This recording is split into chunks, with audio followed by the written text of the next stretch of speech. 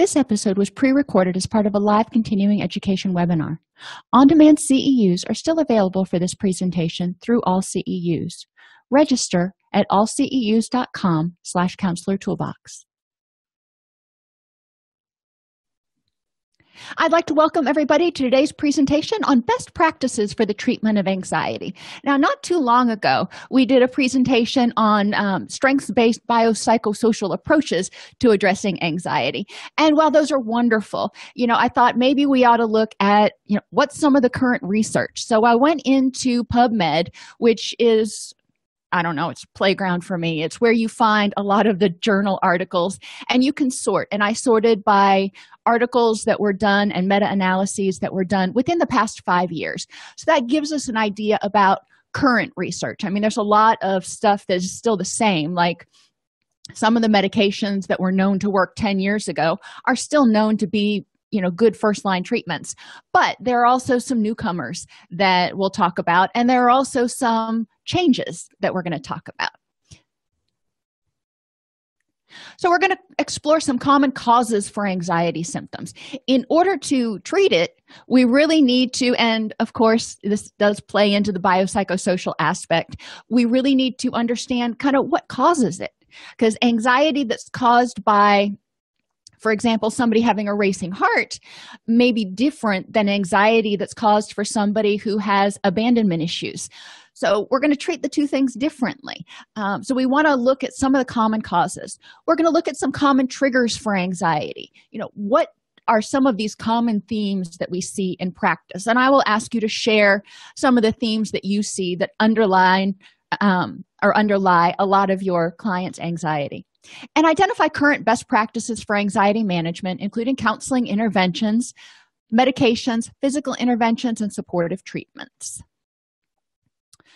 So we care because anxiety can be debilitating, and a lot of our clients have anxiety. A lot of our clients have anxiety comorbid with depression, and they're looking at us going, how can I feel anxious and stressed out and like I can't sit still and depressed at the same time? When you're depressed, you're supposed to want to sleep.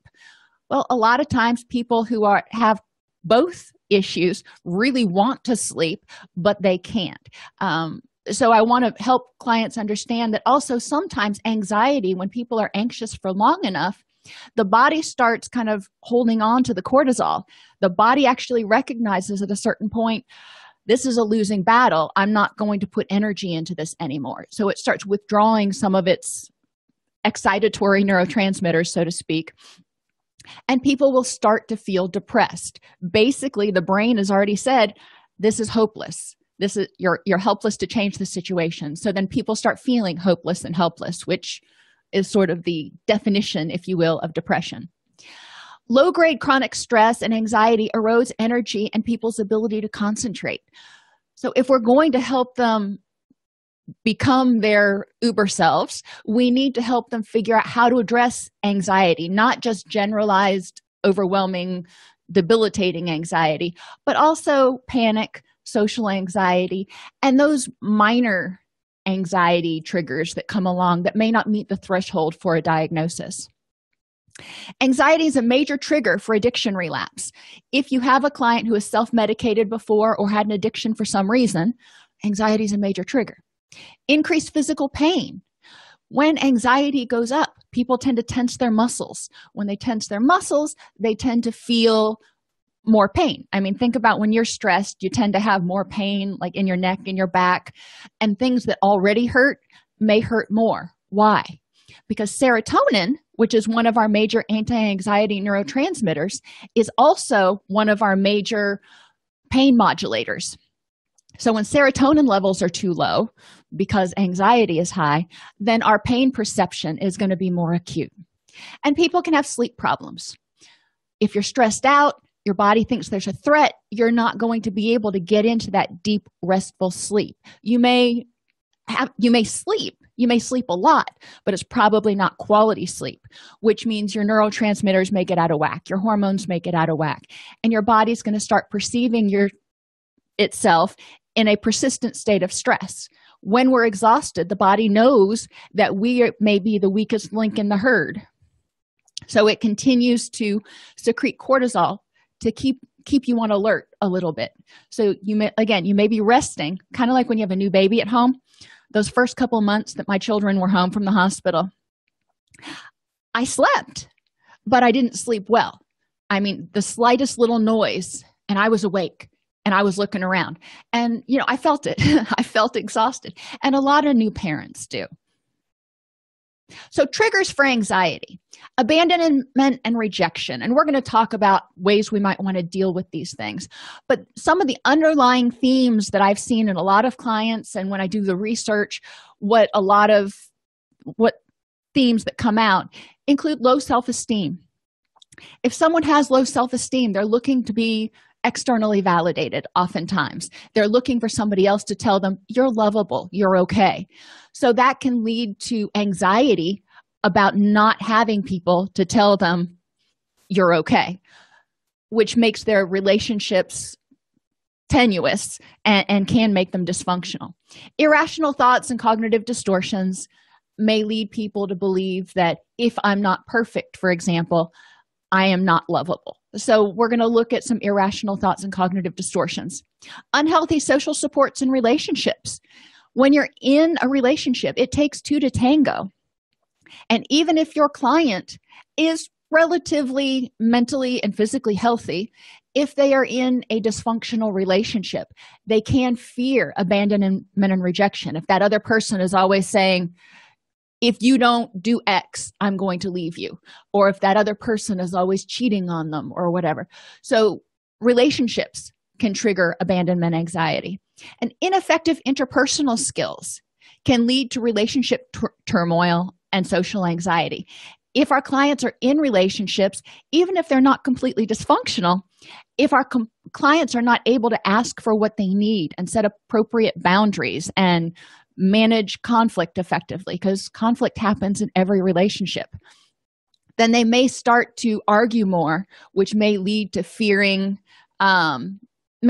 relationships ending in the past and them going, well, every relationship I get into ends, which means I must not be lovable. So they start fearing abandonment and rejection.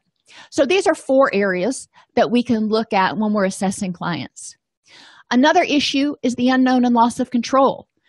A lot of times, negative self-talk and cognitive distortions can contribute to that. If I don't have control of everything, then it's all going to be a disaster. Negative others. When clients hang out, or when people hang out with negative people, it kind of wears on you after a while. You notice that people who tend to be more negative, pessimistic, conspiracy-minded, tend to hang out with people who are also negative, pessimistic, and conspiracy-minded. So if you're hanging out with somebody who tends to be anxious, then the anxiety can be palpable and it can kind of permeate. Physical complaints can lead people to be anxious because they don't know what's causing it. Like I said earlier, sometimes if your heart starts to race, if you don't know what's causing it, you can start thinking, I'm having a heart attack or I'm going to die. When people have panic attacks, for example, they truly think they're having a heart attack. And I've had them. They are very, very unpleasant experiences. But when people start having physical complaints, and it can be, they have a weird rash that they can't get to go away, or, whatever.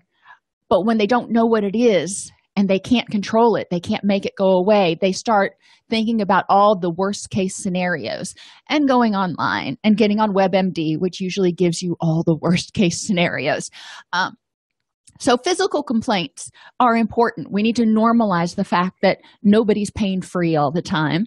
And, the fact that you may have an ache or a pain or a lump or a bump or a cough, most likely, when we look at probability, the probability of it being something significant is pretty small. Now, do you want to get it checked out? Probably. But, the probability that it's anything to be worried about is relatively small. And a sense of powerlessness can trigger fear of the unknown and loss of control. For somebody who doesn't feel like they have any agency in their life, if they have an external locus of control, or if they felt victimized all of their life, then they may fear not being in control. They may be holding on and saying, okay, this is the one area of my life I can control.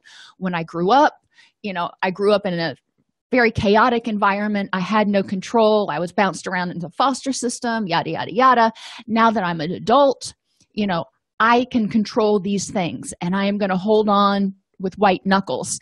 And if I can't control everything, then that terrifies me. Death and loss are other triggers for anxiety. And it can be people or pets, and pets are important. I don't want to minimize pets because, they are little parts of a lot of our families.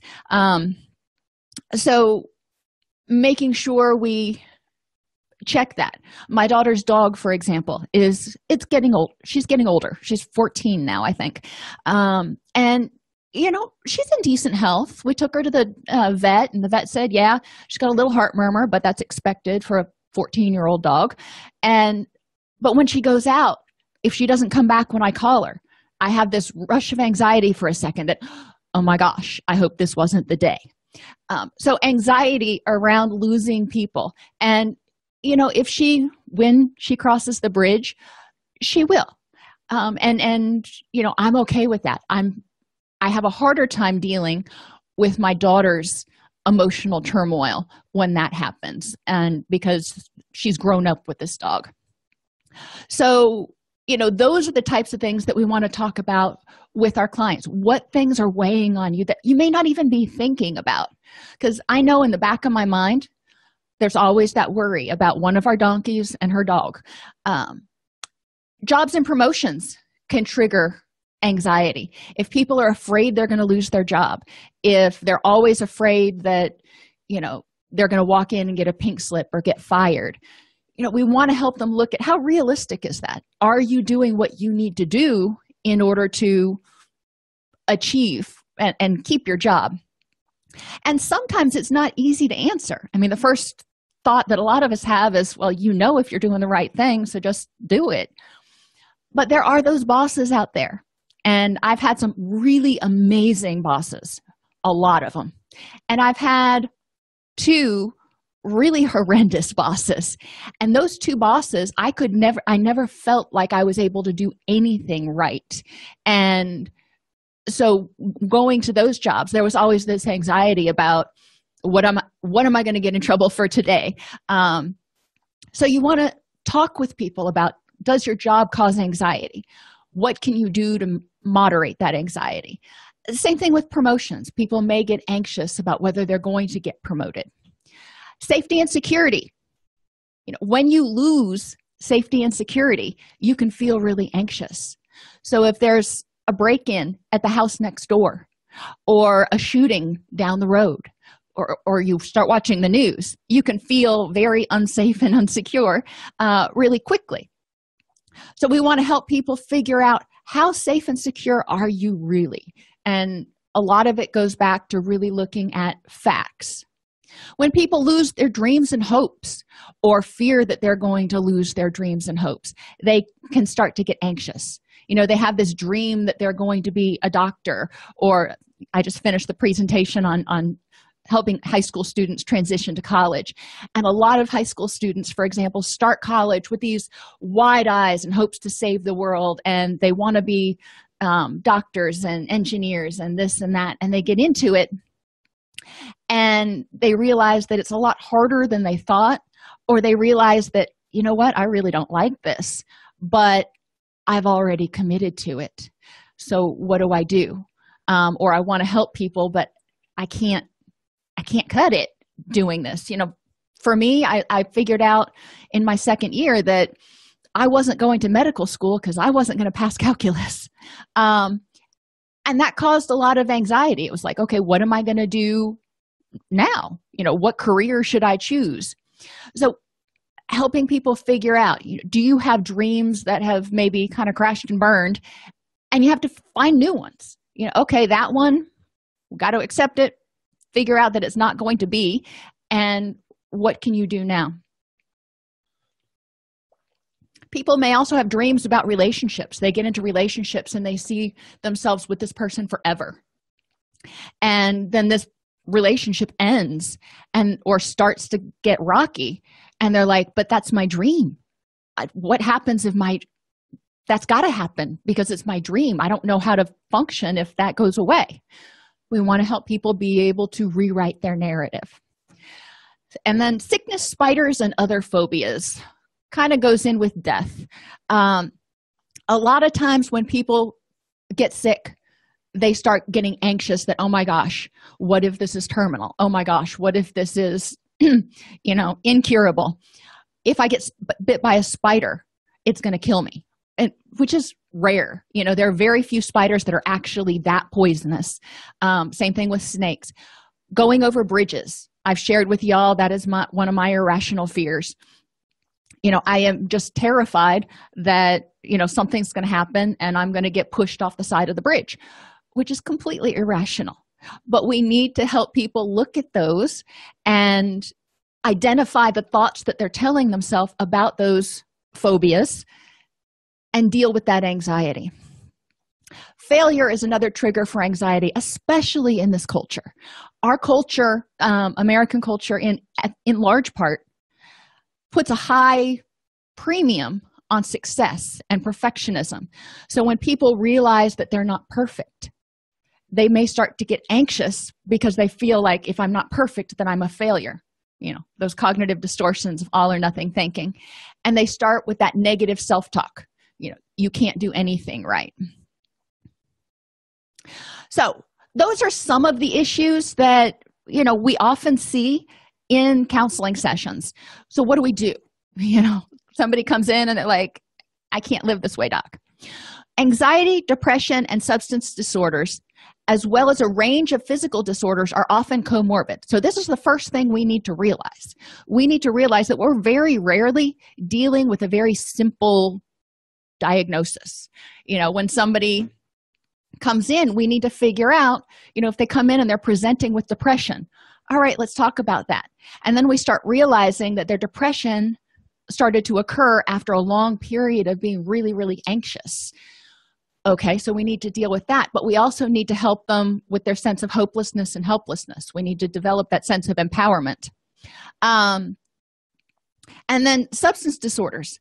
We know that substance use is often a way of self-medicating, but we also know that it monkeys with the neurochemicals in the brain and can contribute to anxiety and depression. Same thing with physical issues. Pain from physical disorders, anxiety about having physical disorders, medications you're taking for physical disorders can all contribute to anxiety. So we need to look at the person as a whole and go, what are all the things that are contributing to the anxiety? And what are all the things that the anxiety is contributing to? So we start having this big list of stuff that needs to be addressed. And then we can start figuring out, okay, where do we start? So knowing that these things are comorbid helps researchers explore pathways to mental disorders so they can start figuring out, what little string can we pull to unravel this blanket of anxiety so it doesn't suffocate somebody. And for us as clinicians, it provides us key opportunities to intervene. Sometimes clients will come in and they start talking about their anxiety and their physical issues. Maybe their anxiety is about heart palpitations, and because that's a common one. We may want to encourage them to go see the doctor to get that ruled out, rule out anything that has to do with hormone imbalances or, heart conditions or anything else that might be contributing to it, which can help them address it. And if they do have physical disorders, let's go with hormone imbalances that are contributing to the heart palpitations, then they can start to treat that. If they don't start to treat that, then no amount of talk therapy we do is going to get them to the quality of life that they're looking for, because they're still going to feel those. So we want to make sure that we're addressing them holistically. Anxiety disorders should be treated with psychological therapy, pharmacotherapy, or a combination of both. And what they found, and this is no surprise, this is kind of old news, is that counseling plus pharmacotherapy tends to have the best outcomes. But separating the two, they have similar outcomes in many cases, but that's just looking at, and I hate to call it simple anxiety, but we're just looking at anxiety symptoms here. We're not looking at full quality of life, and we want to make sure that we're also including any medical issues. Cognitive behavioral therapy is regarded as the psychotherapy with the highest level of evidence. There are a variety of cognitive behavioral approaches, ranging from acceptance and commitment therapy to dialectical behavior therapy to CBT to REBT.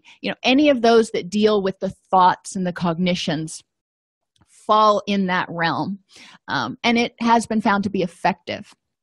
The current conceptualization of the etiology of anxiety disorders includes an interaction of psychosocial factors such as childhood adversity or stressful events and a genetic vulnerability.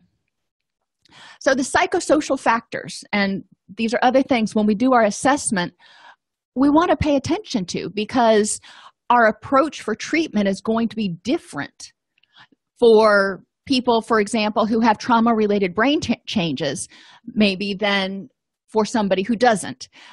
So we want to look at childhood adversity and stressful events that may have caused basically what I tell clients is like rewiring of the brain.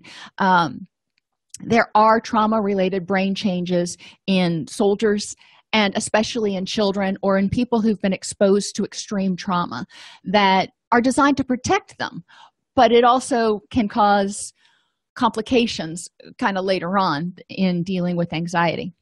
Coping skills that were learned that are ineffective. Sometimes people grow up in a household or an environment or a situation where they don't learn effective coping skills. So we need to kind of help them unlearn those and learn new ones, build on their strengths. And trauma issues that may still need to be dealt with, such as domestic violence. If they grew up around a lot of domestic violence, they may think, I'm out of that situation, it's over, I don't want to think about it, it's not bothering me anymore. Or a parental absence. And I put absence because it can be death, it can be a parent that just packed up and left, it could be a child that got put up for adoption. Whatever put the child in a position of feeling like they were rejected by a parent can be very traumatic.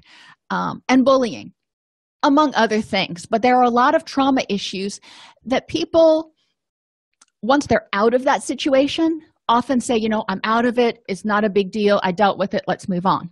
And they don't realize the full ramifications and how that's contributing to their current anxiety and their current self-talk and cognitions. Current stressors. If somebody has a lot of current stressors, that's also going to impact whether they develop generalized anxiety. We're kind of stacking the deck here. And the current availability of social support. If they don't have effective current social support, then they're going to have difficulty bearing the weight of everything on their own shoulders. So we want to look at all these psychosocial factors when we do our assessment.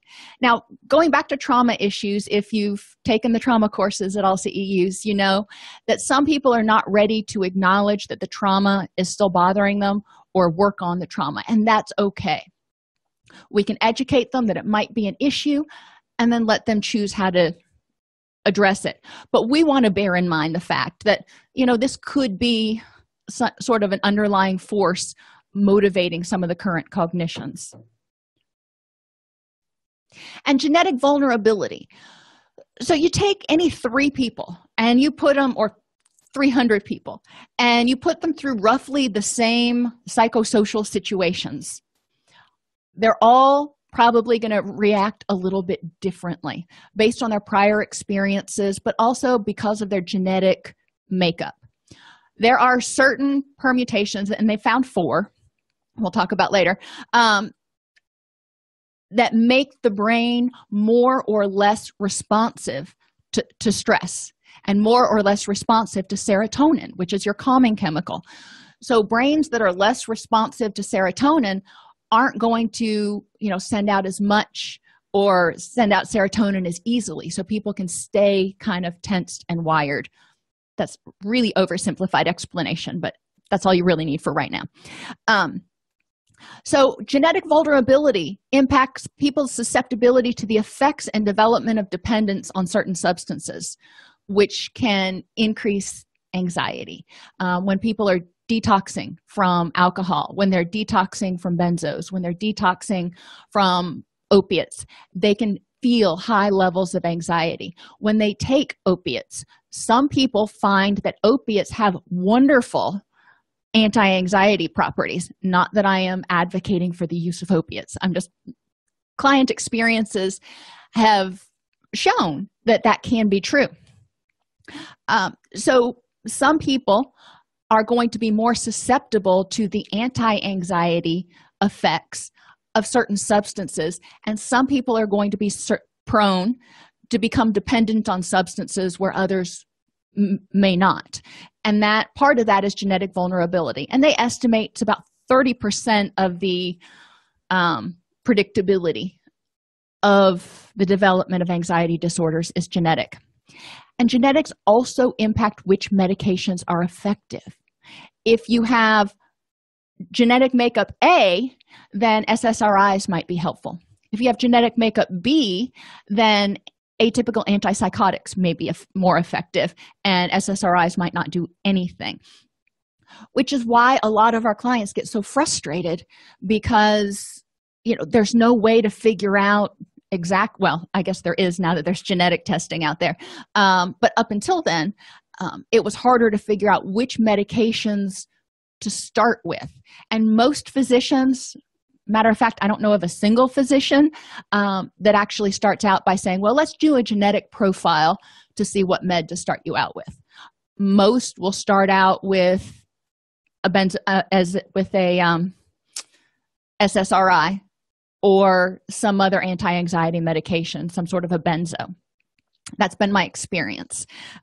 So we may want to encourage clients to consider genetic testing if they're having difficulty finding a medication regime that works for them and they are feeling like they have to have medication. Genetic vulnerability also affects what's going to make somebody more vulnerable. Now, of all of you in class today, thinking about sleep. Sleep may not be a big deal for some of you. I know people who can go days or weeks with 4 or 5 hours of sleep and they feel fine. It's not a big deal. Not me. I need 8 or 9 hours of sleep. So genetically, for whatever reason, I am programmed to need a lot of sleep. So when I don't get that much sleep, it tends to be harder for me to deal with life on life's terms. And I know that makes me more vulnerable to being irritable. So genetic vulnerability affects who can become addicted, affects what medications work best, and affects what situations are going to tend to make somebody more vulnerable to anxiety. So our medications, and I know the type on here is small, but we're going to go through it. The first line drugs are the SSRIs, selective serotonin reuptake inhibitors, and the SNRIs, selective norepinephrine reuptake inhibitors.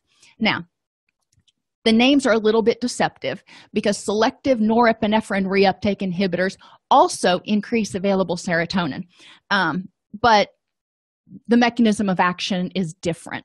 The mechanism of action for each SSRI is a little bit different as well, which is why you can put somebody on Prozac and they have an awful experience, and you can put them on Zoloft and they have a much better experience. Now, like I said earlier, a lot of the research pre-5 years ago had been done on medications, and Zoloft, Paxil, Luvox, Lexapro, Celexa, and their generics have all been found to be effective at treating anxiety in certain people. No one medication works for everybody. In the last 5 years, Effexor has come on the radar, and it has been found effective according to the Hamilton Rating Scale for Anxiety. So that's another one to consider if clients are not successful or getting the treatment effect that they need for on some of the other medications. Obviously, none of us probably are prescribers, but we do need to educate clients about why the first drug or even the third drug that the doc tries may not work, so they don't start feeling helpless and hopeless. Like I said earlier, there are at least 4 different genetic variations which are correlated with the development of generalized anxiety disorder, and different medications are more or less effective depending on the genetic makeup of the person. There's a high mortality rate. Moving on to benzos, the recommendation has actually switched to really back off from the use of benzos. Now, for some doctors will prescribe an SSRI, and for the first 4 weeks while the SSRI is building up in the system, they will also prescribe a benzo to be taken as needed in order to moderate the anxiety. And, you could argue either side of that. If somebody has a history of substance use or substance dependence, benzos are really a bad idea because they do have a high rate of dependence. But the other reasons that they are now cautioning against the use of benzodiazepines is that there's a higher mortality rate among benzo users compared with non-users. There's an increased risk for dependence with use for more than 6 months. Now, that's a long time to be using benzos. And when we're talking about dependence and 6 months, we're talking about somebody who uses it like every 4 hours or every 8 hours, depending on your benzo, every single day, not a PRN user. If somebody's using it at night to help them go to sleep, or 3 or 4 times a week when the anxiety gets really high, the risk of dependence is relatively low. But a lot of people with anxiety, because if they find the right benzo, it makes them feel so much better, they may not want to be off of it. And for a lot of people, when that benzo reaches its half-life and starts getting out of the system even more, their anxiety spikes. They have rebound anxiety, which they want to medicate with more benzos. That's going to be an issue for them to discuss with their doctor. There's also an increased risk of dementia identified in long-term benzodiazepine users. Again, this is for the people who use, throughout the day, every day for 6 months, or relatively every day for 6 months or more.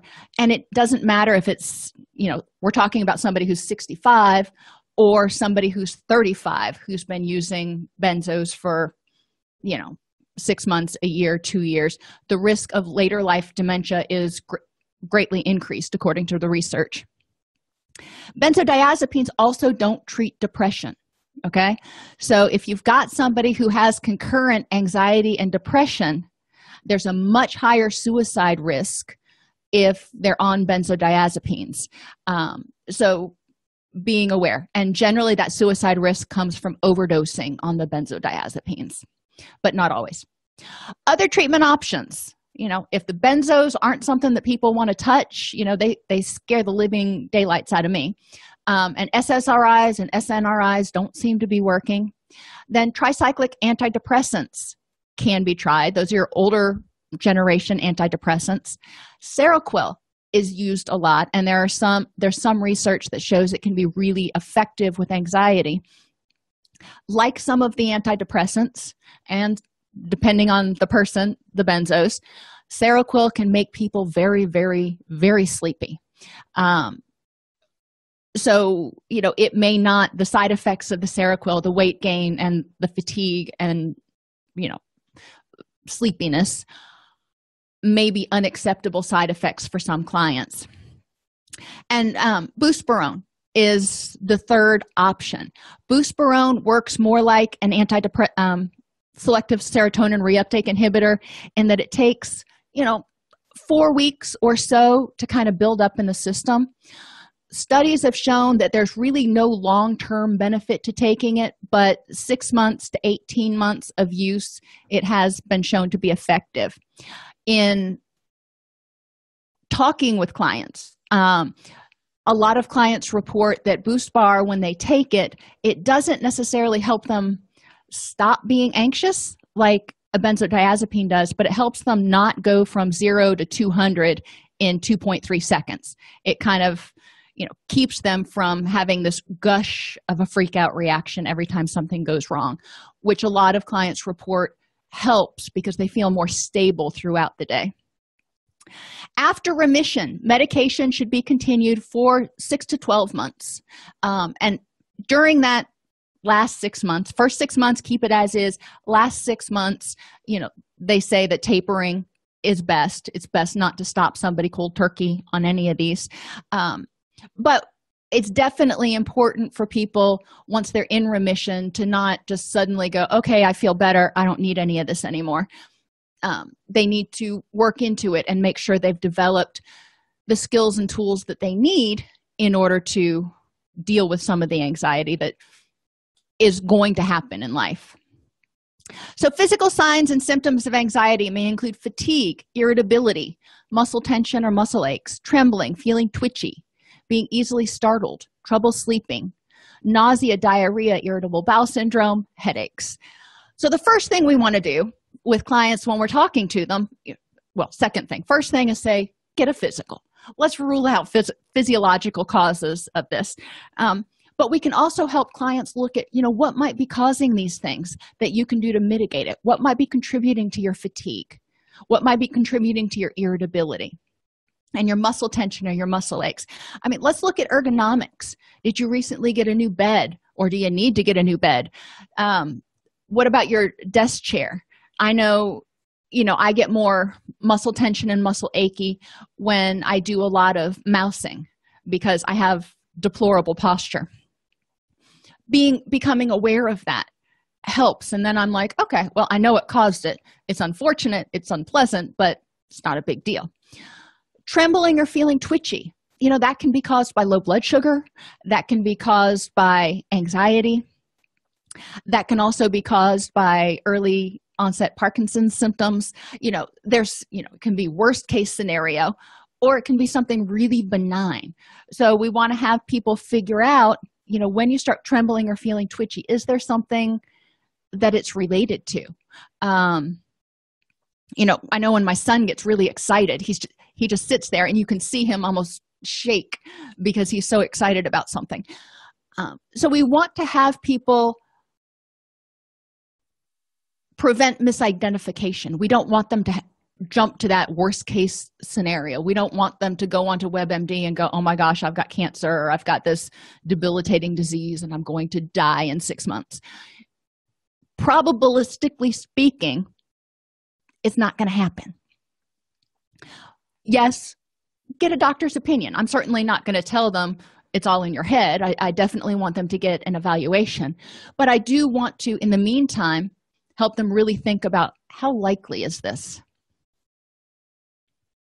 And other things for headaches, and this is another one of those that can be frustrating. As we get older, our eyesight starts to go. And, there was a period there I did fine. And then after I hit 45, my eyesight just started to steadily and kind of rapidly, in my mind, decline. So I have to get my eyeglass prescription changed every couple of years. And that can cause headaches. So instead of starting to worry about, oh my gosh, I've got a headache all the time, maybe I've got a brain tumor, I know that it's probably my glasses, or I'm grinding my teeth. So other biological interventions that have been evaluated. There's something called the flotation rest system, reduced environmental stimulation therapy. It reduces sensory input into the nervous system through the act of floating supine, which is on your back, in a pool of water saturated with Epsom salt. I'm looking at this going, that sounds really good. And you can't quite get the same experience in a bathtub because you're not floating, you've got pressure points, and you're still hearing stuff.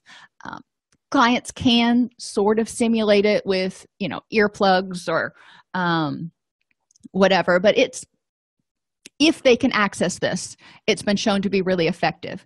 The float experience is calibrated so that sensory signals from visual, auditory, olfactory, gustatory, thermal, tactile, vestibular, gravitational, and proprioceptive channels are minimized. That means you don't see, hear, taste, touch, smell, feel nothing.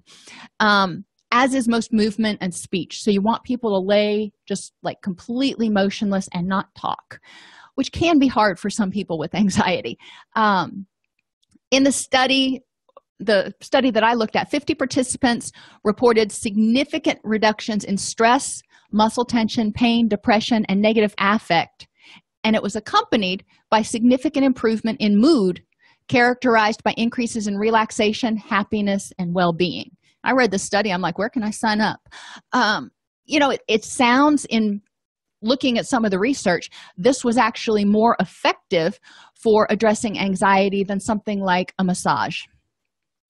Tai Chi also produced significant reductions in anxiety. There was approximately a 20% treatment effect, 25% treatment effect in patients with anxiety and fibromyalgia who practiced twice a week for a year. Now, we want to look at the confounding things here.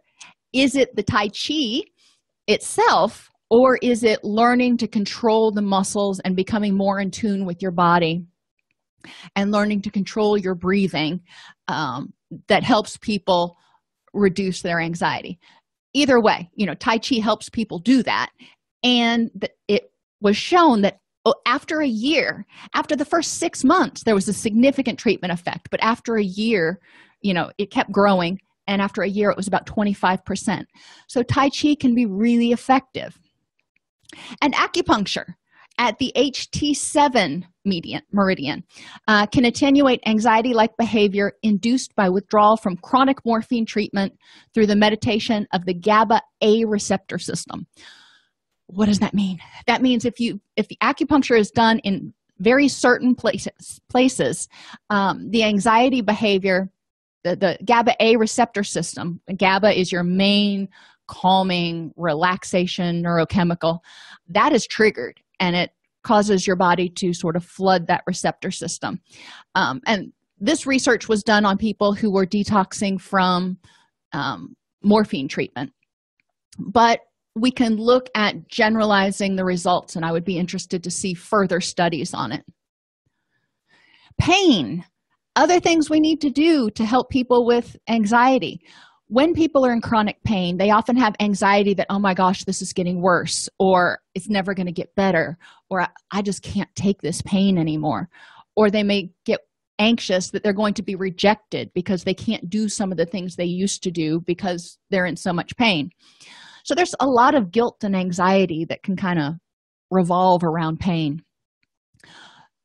What can we do to help clients?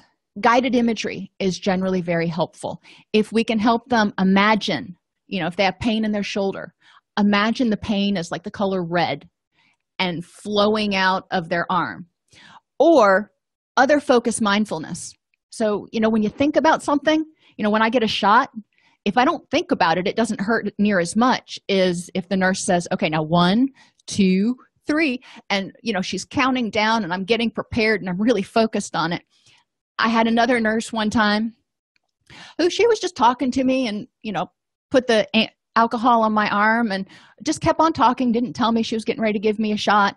And before I knew it, she had given me a shot and she was like, okay, we're done. I'm like, you didn't give me a shot yet. She said, yes, I did. I was like, oh. So not focusing on it. And next time you have an itch, for example, if you've ever been driving on the interstate and you get an itch on your foot, I get those on the bottom of my foot sometimes. And I'm like, okay, I'm not going to pull over to itch my foot. If you focus on something besides the itch, eventually it goes away.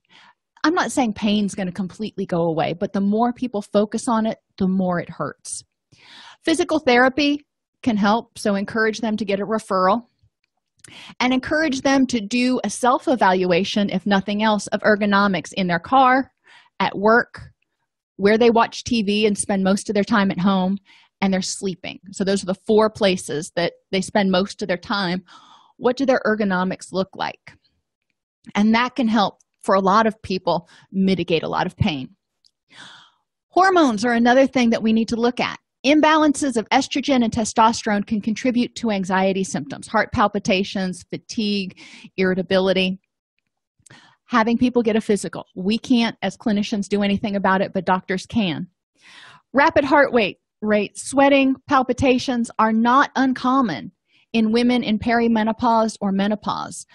So, a lot of women start feeling like they're developing generalized anxiety or something's going wrong when they start reaching that mid-40s to mid-50s area, and they start having some of these symptoms.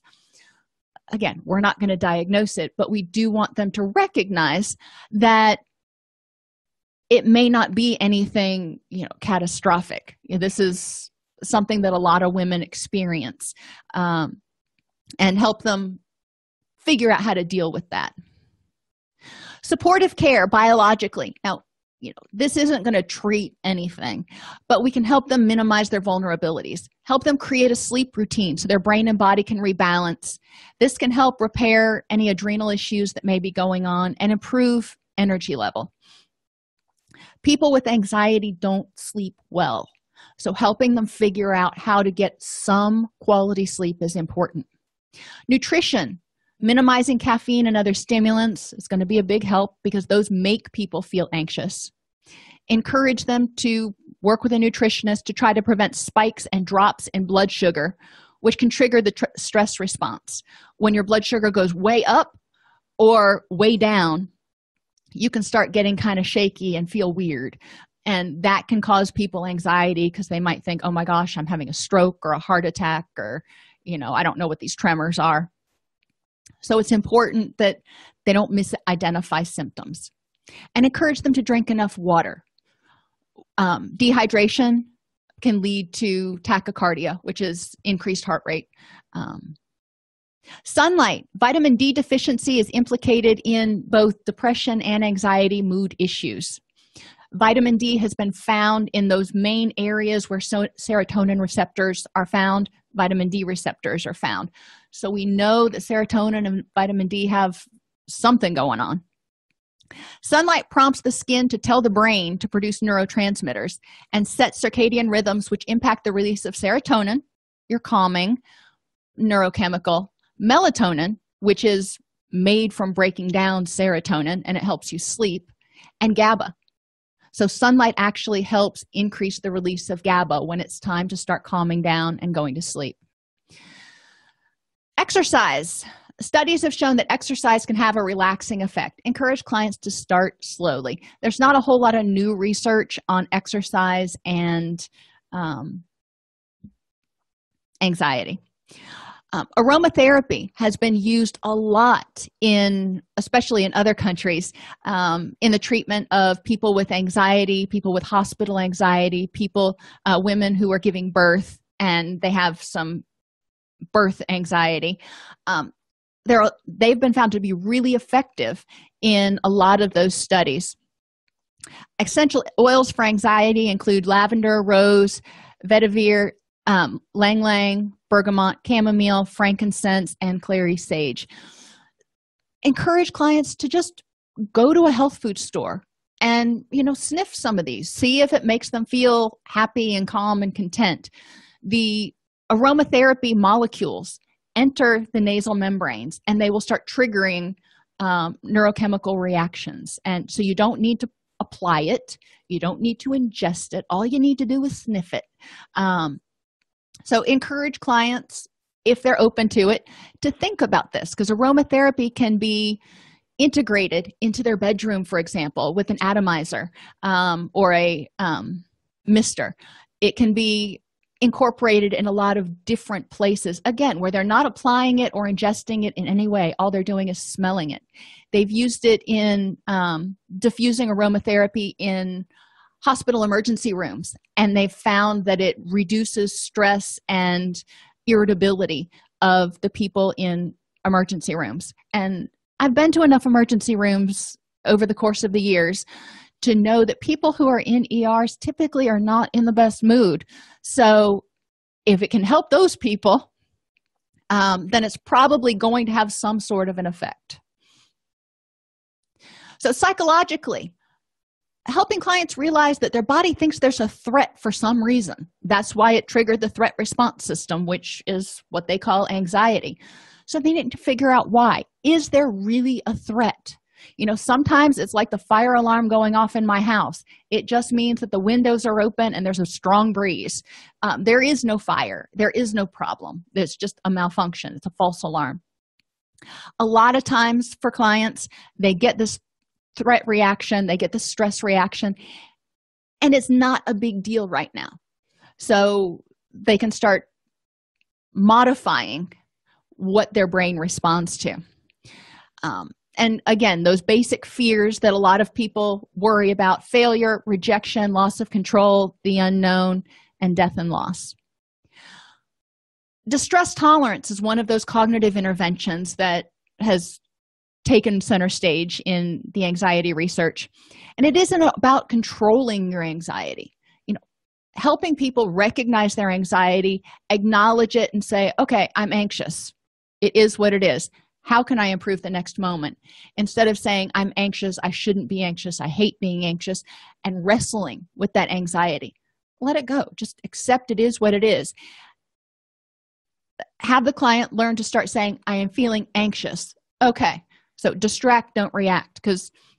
And I explain to them the whole notion that feelings come in, crest, and go out in about 20 minutes. It's like a wave. So once they acknowledge their feeling, if they can distract themselves for 20 or 30 minutes, obviously they figured out there's no real threat.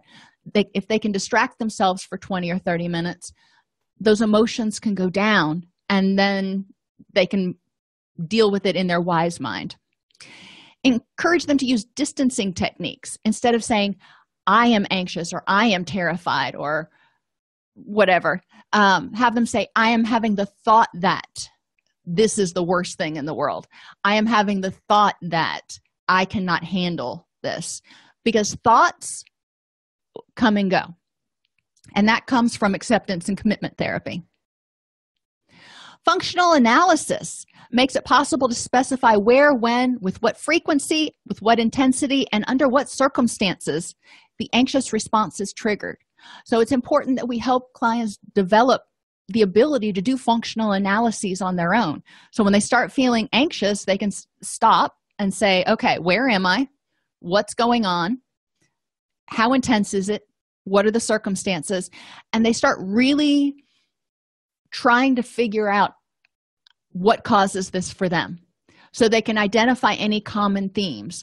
From there, psychoeducation about cognitive distortions and techniques to prevent those circumstances or mitigate them can be provided. So if the client knows that they get anxious before they go into a meeting with their boss, and it's usually a high intensity of anxiety, okay, so we can educate them, help them identify what fears that may be related to, techniques to slow their breathing and calm their stress reaction, and help them figure out times in the past when they've handled going in and talking to their boss and it really wasn't the end of the world. There's lots of different things we can do there for them there. But the first key, and it gives them a huge sense of empowerment to start becoming detectives in their own life and going, okay, now under what situations does this happen? Positive writing. This was another really cool study. Each day for 30 days, the experimental group, and this was high school age youth in China, but the experimental group engaged in 20 minutes of writing about positive emotions they felt that day. So they're writing about anything positive that made them happy, that made them enthusiastic, that gave them hope, whatever. Long-term expressive writing of positive emotions, so after 30 days, it appeared to help reduce test anxiety by helping them develop insight and use positive emotion words. So it got them out of the habit of using the destruction and doom words and encouraged them to get in the habit of looking at the positive things and being more optimistic. It's a really cool activity that clients can try. It's not going to hurt anything if you have them journal each day for 30 days. Mindfulness came up in the research and was shown to be really effective. In a meta-analysis, 6 articles about mindfulness-based stress reduction, 4 about mindfulness-based cognitive therapy, and 3 about fear of negative appraisal and emotion regulation were reviewed. All of these showed that mindfulness was an effective strategy for the treatment of mood and anxiety disorders and is an effective in therapy protocols with different structures, including virtual modalities. So, if you're doing it via teleconference, mindfulness can still be helpful. Mindfulness helps people start learning how to observe what's going on and become aware of what's going on, more aware of those circumstances, which will help them complete their functional analysis. But it also helps them become aware of vulnerabilities and head off things at the pass. And if they're taking better care of themselves, if they're living more mindfully, then they may not experience as many situations that trigger their anxiety. Mindfulness also encourages clients to learn acceptance, that radical acceptance of it is what it is. I'm not going to fight it. I'm angry right now. I am anxious right now. However I'm feeling right now is how I feel, and that's okay.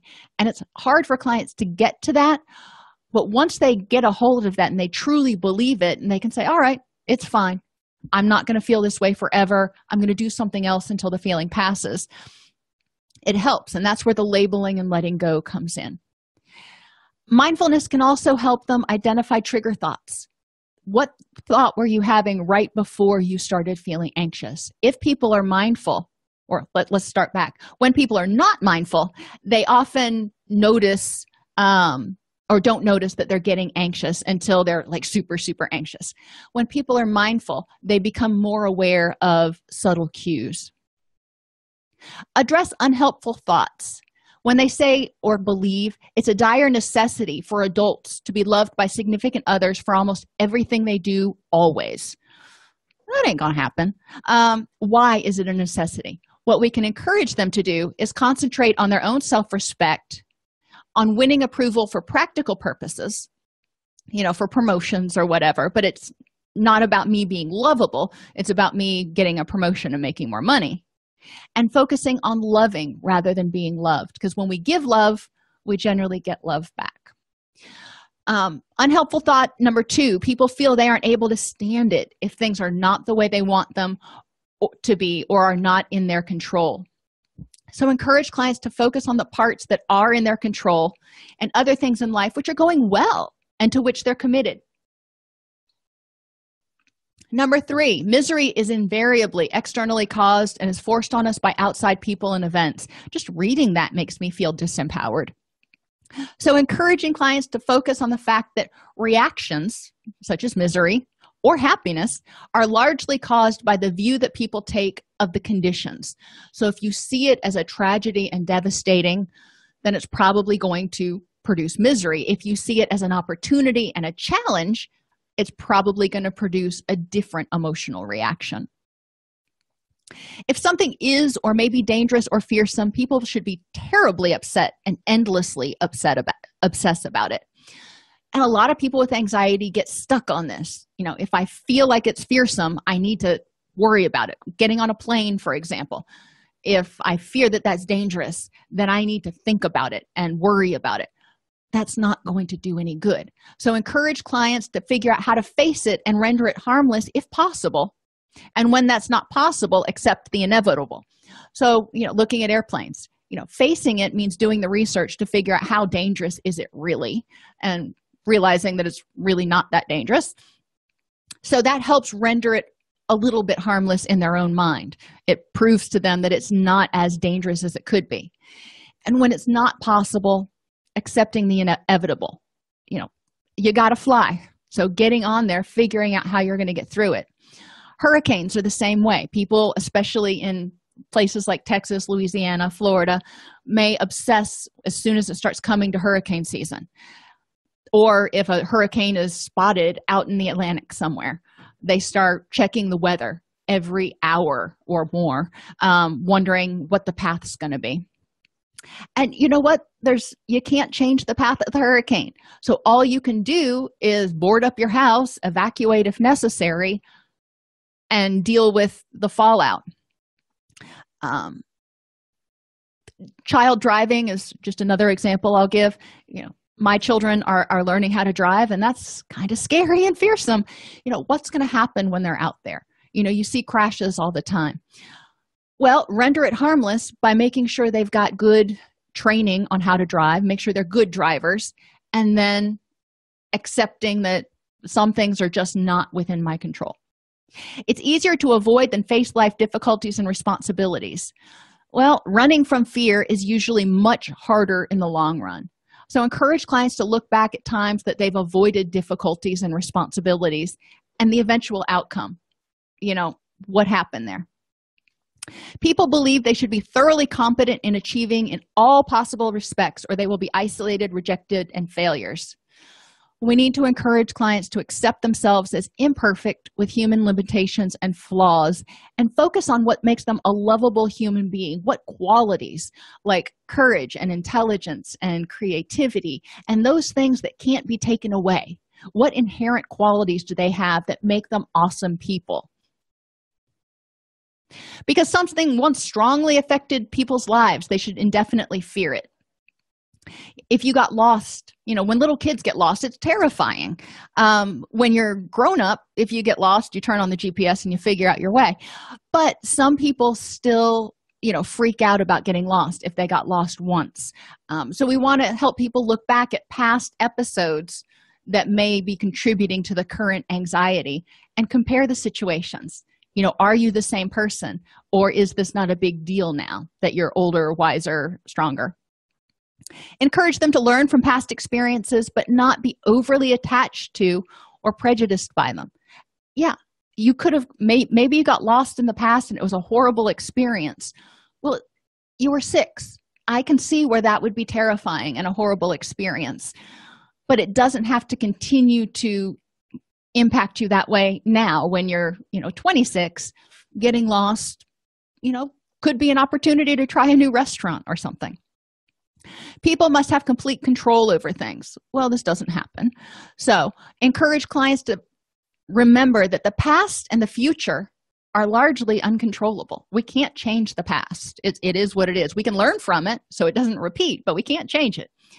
And the future is largely uncontrollable. There's a lot of things I can do to stay moving toward a rich and meaningful life, but life's going to throw me curveballs sometimes, and there's nothing I can do to plan for or control that. We can control our actions in the present to stay on our preferred path and develop general skills to deal with adversity should it arise. So we want to help clients develop those general problem-solving skills and the general support system. So when they are thrown a curveball, it doesn't knock them upside the head. People have virtually no control over their emotions and cannot help feeling disturbed by things. Well, encourage them to think about the fact that they have real control over destructive emotions. If they choose to work at improving the next moment and changing inaccurate thoughts, then they're not going to experience the destructive emotions as intensely or as frequently. When you feel an emotion, you feel how you feel. But again, you don't have to wrestle with it, fight it, and nurture it. You can say, this is how I feel. How do I improve the next moment? When it comes to cognitive distortions, encourage them to find alternatives when they start to personalize things.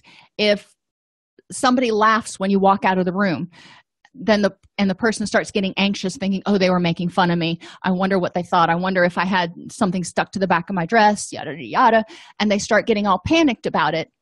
That doesn't do any good. Encouraging them to think, what are 3 alternate explanations that had nothing to do with you for why they laughed. Magnification of the worst thing, taking something and saying, if this happens, then it's going to be a catastrophe. And minimization going along with that.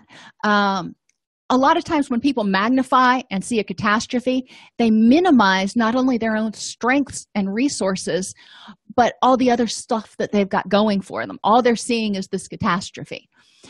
So encouraging them to focus on the facts, what is actually happening, and what is the high probability event, and encourage them to get information and look at the broader picture.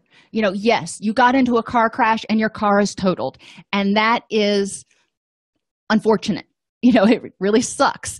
But, that is not going to cause you to lose your job and then become homeless and penniless and yada yada.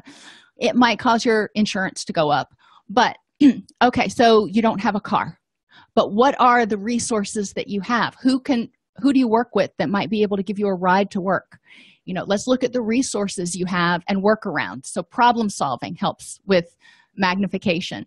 And also focusing on, let's be grateful for what didn't happen. You could have been killed, but you weren't. The car was totaled. It's replaceable.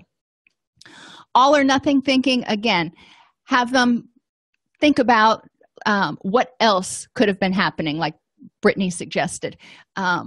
Finding the exceptions. Instead of saying, she always does this, look for exceptions. When has she not done that? What else has she done instead of this? Selective abstraction and filtering is when people look for the good, the bad, and the ugly. Selective abstraction means you kind of see what you expect to see. So if you expect something to be devastating, you see only the devastating aspects of it, which kind of goes with the magnification and minimization. You filter out the stuff. A lot of times when people are in a bad mood or are anxious, they see the negative because that's the state of mind they're in.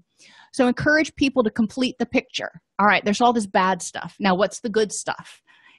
Encourage them to look at the good, the bad, and the ugly so they get a wide view of exactly what's going on. And encourage them to remember that hindsight is 20/20. When people have something embarrassing happen or they get anxious about something that happened, they look back and they go, I should have, or I could have, or, oh, I wish I wouldn't have. When you were in that situation, you did what you did. And, you may have had a reason for it. Or you may have not had other options, or it may have just been a bonehead thing to do, but okay, so you made one mistake. Hindsight's 20/20. That mistake is going to stand out just like the great big letter on the eye chart because you're thinking back and you're looking at it and that's all you see. But encouraging clients to remember that other people are too busy worrying about themselves to really remember what you did. Jumping to conclusions, encourage clients to remember to get all the data. If your male significant other comes home and is smelling like perfume, don't just jump to the conclusion that he was cheating on you. Maybe he went to the mall to get a new tie and walked through the perfume area and got spritzed, or bought you some perfume, or who knows? Maybe the person sitting next to him at work sprayed her perfume at the desk and some of it filtered on. There's all different reasons that might happen. So encourage people to get all the data. Mind reading. We can't do it. You can't read somebody's mind. You don't know what they're thinking. So ask them, what do you think about this? Don't assume anything. And emotional reasoning. Encourage people to step back from a situation and ask themselves, am I feeling anxious about this because I'm feeling anxious and I'm looking for reasons that it should be scary? Or am I feeling anxious about this because it's really scary for some reason? There's actual facts to support my anxiety. A lot of times when we go into new situations, we may feel anxious because it's a new situation. But when we step back, we say, you know what, there's really nothing to be worried about here. No big deal. I got this, and move on. So instead of rolling with it and trying to figure out, okay, I feel anxious, so there must be a reason. Not necessarily. Very likely a false alarm. Other psychological interventions, relaxation skills. Encourage people to learn how to relax, not only physically, but mentally. Diaphragmatic breathing is helpful, encouraging them to breathe through their stomach. Put their hand on their belly and feel their belly expand and contract. Slows breathing down, which triggers the rest and digest reaction in the brain, which is calming. Meditation can be helpful for some people. Some people find trying to quiet their mind too frustrating because they've got too much monkey mind going on. That can be later. or maybe never for some people. We don't want to increase their anxiety with interventions. Cued progressive muscular relaxation also has a lot of research support. And remember, with cued progressive muscular relaxation, we're encouraging them to attach a cue word like relax or breathe with the relaxation response. So they tense their muscles, and then they relax their muscles. And as they relax their muscles, they say their cue word like relax. And they work from head to toe or from toe to head, tensing and relaxing different muscle groups. So they become more aware of what a tense muscle feels like versus a relaxed muscle. There are great scripts that are online that people have already recorded that can walk clients through CPMR. I highly encourage it because once they get used to it, then they can just think that cue. They can think relax. And as they exhale, they will start to feel their entire body kind of relaxing because it's trained when it hears that. Just like when you hear the word pop quiz when you were in high school, you had a stress reaction. Well, we want to use it in reverse and train the body so when it hears a cue word, it relaxes. Help them develop self-esteem because fear of failure and rejection a lot of times come from needing other people's approval. Help them develop a rational idea of their real self. Develop compassionate self-talk instead of saying, I'm an idiot, or I'm stupid, or I'll never measure up to anything. Encourage them to talk to themselves like they would talk to their child, or hopefully their best friend. And encourage them to spotlight strengths. Whenever they feel like they've got an imperfection, identify 3 strengths that they have. So they're, balancing out the imperfections and the strengths. Oops.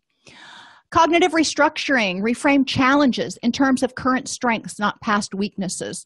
So if you're going to give a presentation in front of 60 people and you hate public speaking, instead of thinking about, this is terrifying because the last time I went up in front of people, I forgot everything I was going to say and dropped my note cards. Well, that's a past weakness. What is your current strength? You're prepared.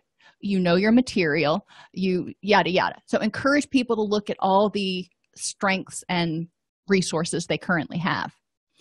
Have them develop an attitude of gratitude and optimism because, like I said, with the positive writing exercise, when people are in a grateful, optimistic frame of mind, they tend to see more of the good stuff. They see the bad stuff too, but they can also see more of the good stuff. And some of the bad stuff they see opportunistically instead of as a devastation. Acceptance and commitment therapy says that some of the reasons that we're miserable is fear. We get fused with our thoughts. We think, I am terrified. Well, if I am terrified, then I can't get rid of anything I am. If I'm having the thought that I'm terrified, well, I can get rid of a thought. I can forget things easily. Encourage people to evaluate their experience and empower them to look at things as challenges and opportunities instead of hardships. Encourage them not to avoid their experiences. So things that are scary, gradual exposure, and finding exceptions. Like for me, bridges, I love public speaking, so that's not a thing. But when I go to a bridge, when I drive to the bridge, when I'm on the bridge, somebody else is driving. I get used to doing that. When I drive over a bridge, then when I drive over one of those bridges that opens up, I hate those bridges. I know y'all are just like, oh my gosh. Yeah, it's an irrational fear. I realize that. But instead of going straight for the bridge that opens up, going for the little bridges first, and then thinking back over times that I've gone over bridges and there's been no problem.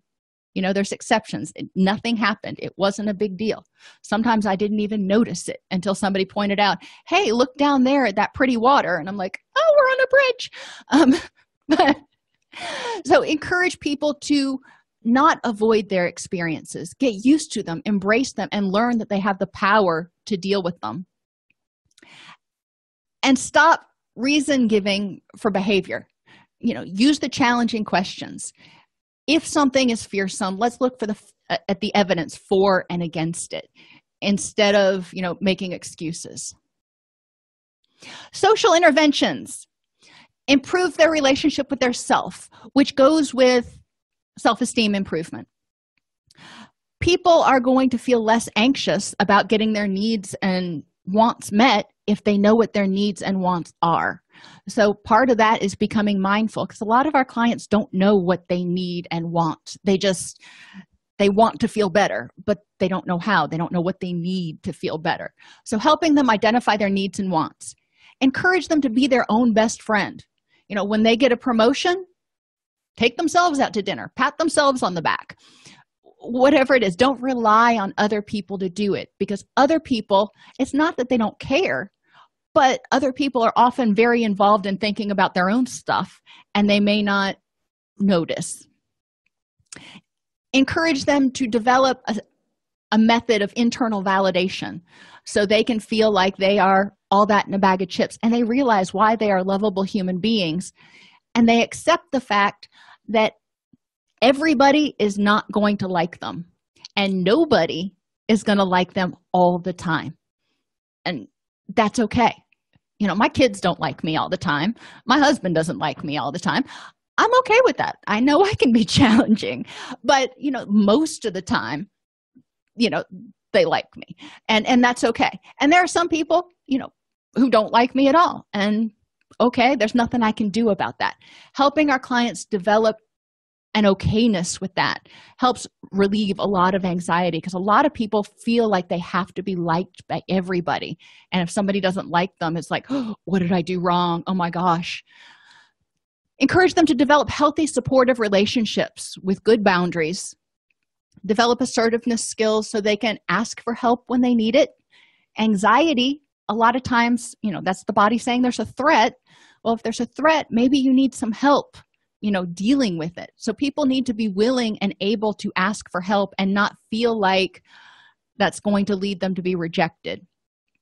And assertiveness will allow them to say no to requests, again, without feeling like that's going to result in them being fully rejected.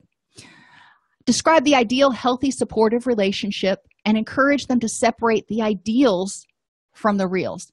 Let's look at, if you had the best relationship, what would it look like? Okay, Ward and June Cleaver, we got that. Now, how realistic is that? Let's look at, rephrasing this a little bit so it's less extreme. Ward and June Cleaver never fought. Their kids were perfect, all those extreme words. Let's look at what's real. What happens in real relationships? Encourage people to identify who would be a good partner in supportive relationships. I'm not meaning necessarily romantic. I'm meaning friends, and where they can be found. Where would you find people that you could be friends with? And encourage them to play the what does it mean when game. Because a lot of times, again, this goes with mind reading. What does it mean when your friend doesn't return your text right away? What does it mean when your friend cancels dinner on Friday night? What does it mean when? You see where I'm going with this. And a lot of times, clients with anxiety and rejection issues and low self-esteem will go to the worst case scenario. So encourage them going back to finding the exceptions. What else could have been happening? What else could it be that caused this? And it's not about you. So anxiety is a natural emotion that serves a survival function. Excessive anxiety can develop from lack of sleep, nutritional problems, neurochemical imbalances, failure to develop adequate coping skills, cognitive distortions, low self-esteem, and a variety of other stuff. Recovery involves improving health behaviors. Make sure your body's functioning and can make the neurotransmitters it needs and, release them as needed. Identify and build on current coping strategies, address cognitive distortions, and develop a healthy, supportive relationship with self and others. If you enjoy this podcast, please like and subscribe either in your podcast player or on YouTube. You can attend and participate in our live webinars with Dr. Snipes by subscribing at allceus.com/counselor toolbox. This episode has been brought to you in part by allceus.com, providing 24/7 multimedia continuing education and pre-certification training to counselors, therapists, and nurses since 2006. Use coupon code Counselor Toolbox to get a 20% discount off your order this month.